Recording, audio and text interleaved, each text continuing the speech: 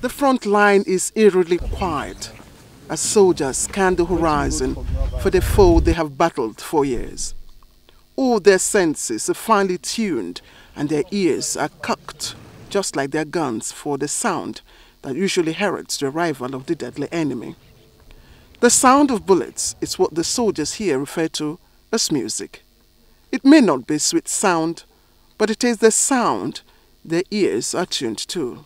If it is before, as you are standing here, you hear some music going on. But for now, because of the hard working of the higher authority and the gallant soldiers on the ground, yes, everything is moving fine, and you can see you are here. Even I'm trying to take a safety so that you will not even hear one sound of music. These are Nigerian soldiers who for 4 years have engaged Boko Haram insurgents at different fronts in the northeast. The many battles have toughened them. Guns are everywhere, and these are not ordinary guns.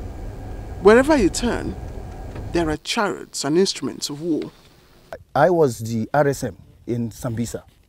I said, sir, we need more equipment. We need laser light, and in which we have laser light. That at night, I can blind Boko Haram without firing him. Why is the laser light? This is the laser light. The grim reality of war dawns on you in the front line, as well as the human costs of war. The men tell us their stories. This is not the only bullet. If you check at the front, there is some. Even this guy is a bullet. So this is nothing. It is not just about the territories they lost and regained. It is also about the friends they have lost, limbs lost, and lives hanging in the balance.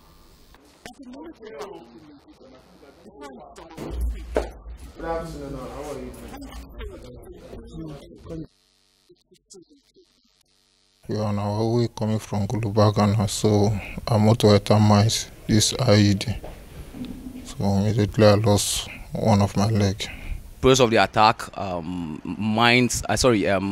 IEDs were thrown, mortars were fired, and the fragments pierced into my legs, and I was rushed down to the hospital.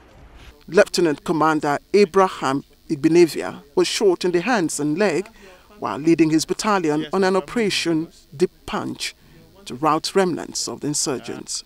On our 5th day in the bush that we had this battle, we started, that day they came around 3 a.m. and the battle started.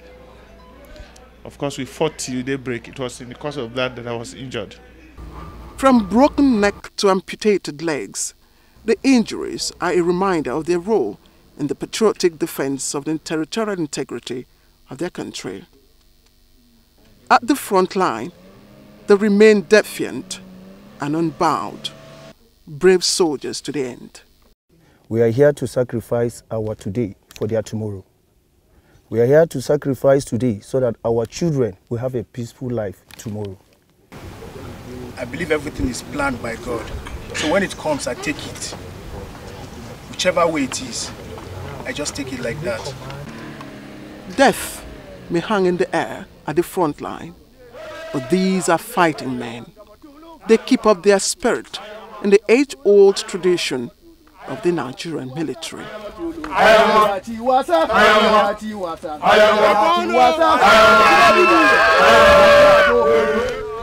Young men, of course, who have sacrificed everything they have. Today we celebrate these men right here in the front line in Maiduguri. From Maiduguri, I'm Claire Delabo Abdurazak, NT News. Special Force! Oh yeah, Muje!